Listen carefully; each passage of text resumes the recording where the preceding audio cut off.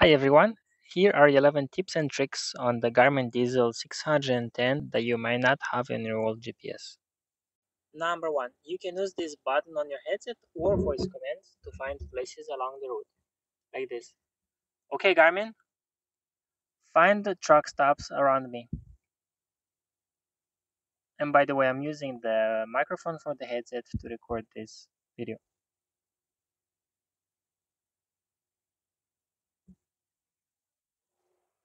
Number 2.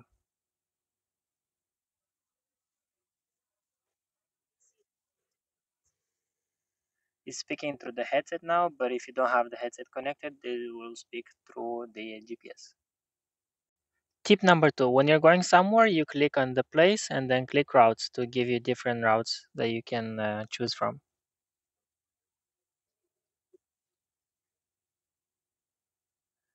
So you can also choose if you want to see way stations around the way.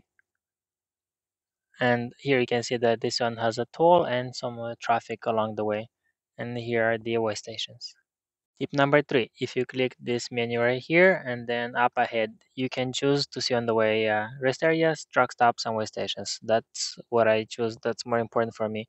But you can also go to this menu right here and you have a list of other options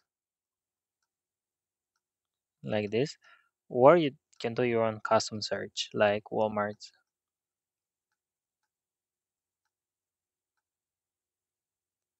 And let's do a happy face.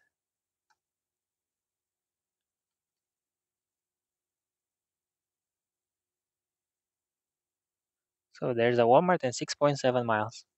Number 4, you can connect your Pilot app or the Loves app through the Diesel app, and when you click on it, it will display how many points you have, how many showers or drinks. Hopefully, you got more points than me. And also, you can find locations and the truck stops that will be shown here. They will have information like how many parking spots are available and how many showers are available, as well as the diesel price. Pretty cool. Number 5, from a list of truck stops along the way, you can click this info button and it will tell you how many parking spots it has, as well as how long it will take you to get there. 4 hours and 23 minutes. And you can download the map around it, but that will use up a lot of your data from your storage space. And there you go here, it has more information, as well as phone numbers. If you press and hold the back button, it will take you back to the main menu. Tip number 7, if you click on an address and click plan arrival, it will load the satellite view, which looks like whatever you put on your phone for the Google Maps, but it's not the actual pictures from Google Maps. And you can see what the address looks like. So you see that's a residential area. So let's say this address right here, that looks like a distribution center. So it actually tells you where the truck entrance is too. And the good thing about this is that even if you don't click on it and just say go, any address that you put anywhere, when you calculate the address, it will show you the planned arrival when you start driving and when you get there. Besides the fact that it will show you the tolls and what else? The way stations.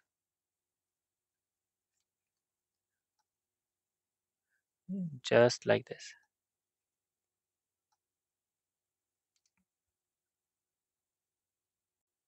So here I put another address and you can see the information that it tells you from the beginning, the uphills, downhills, way station. If you click out, it's gonna show you the planned arrival, and you can check the uphills and downhills, which is called elevations through here. And you see this is your whole trip. And that was tip number 8. For the tip number 9, you can go the same menu right here and click weather. So you can see the weather along the road at different hours and different locations where you're gonna be at. And you can also view the radar. It takes a little while to load because it's pretty busy right here.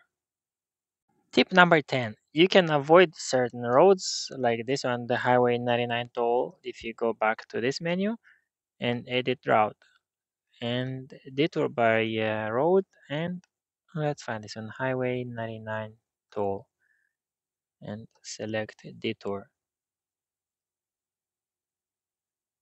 So now it should take us around it.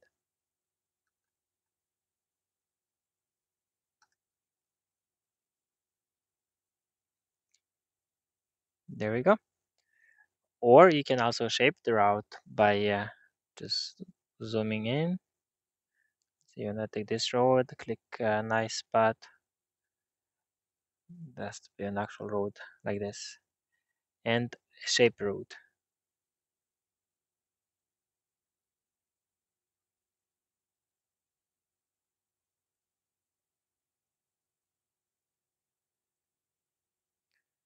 So it goes through here. Click go. And also there's another way they can shape it by going to this menu right here. And let's say we want to go through here. Insert, shaping. Okay, and we click on this dot right here. So now it's gonna shape the road to through the dots that you select. Just like that. And click OK. And save. And there we go.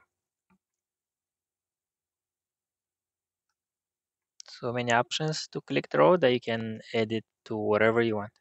So I know I said that I'm gonna show you only 10 tips, but I wanna elaborate a little bit on the shaping the route option because it's so interesting. You click here, and once you have the shaping insert, you can choose not just one point, like I was saying, but many points, and you can make whatever route you want. So let's say we go through 10 here, and it's going pretty quick too. You see 75, 80, and 100. And this one helps a lot when you know the road better than the whatever you're supposed to go from your own experience or because the road is closed or whatever reason. Okay, that's one point. And let's say you want to go through Memphis. We click another one.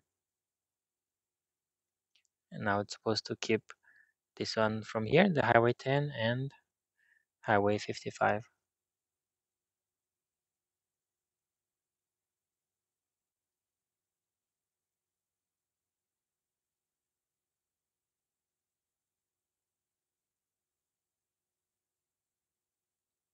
And 99.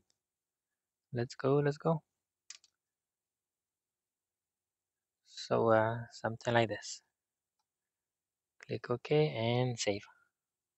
Number 11. If you want to search for a rest stop along the route, all you have to do is click the coffee cup, and let's say you want to stop in 6 hours. You click search, and it's gonna show up. This is the farthest one, 325 miles, and this keep getting closer and closer. So let's go to this. Go. That's next stop.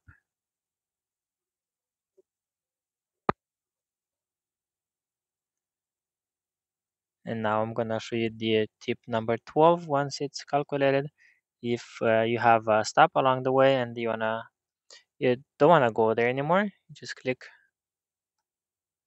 this button right here, and you wanna skip the rest area. Yes. Tip number 13. You can choose to show different cameras along your route, but this one most of the time it doesn't work. And all you have to do is find a camera, go here, and they will show you a list of cameras that you can access. And this one is very helpful. Is the road is closed and you can just go in the cameras here and see if it's open or not yet, or what is the situation with the snow. So tip number 14, I left it at the end because it's not a new one, but it's an old setting that could be a lifesaver if you didn't know about it. So you'll go to the vehicle profile, and here in this settings button, you have the maximum vehicle speed. If your vehicle is limited at, let's say, 65 like mine, you put here 65, and it's gonna calculate the route based on this speed, not on the speed limit of the road, because here in Texas the roads are like 75 and 80 miles per hour, and the estimated arrival time was always off. And this one truly helped me a lot. So, anyways, that's it for today. Thank you everyone for watching. Give it a like if you find this information helpful. Leave a comment if you have any questions, and have a good one.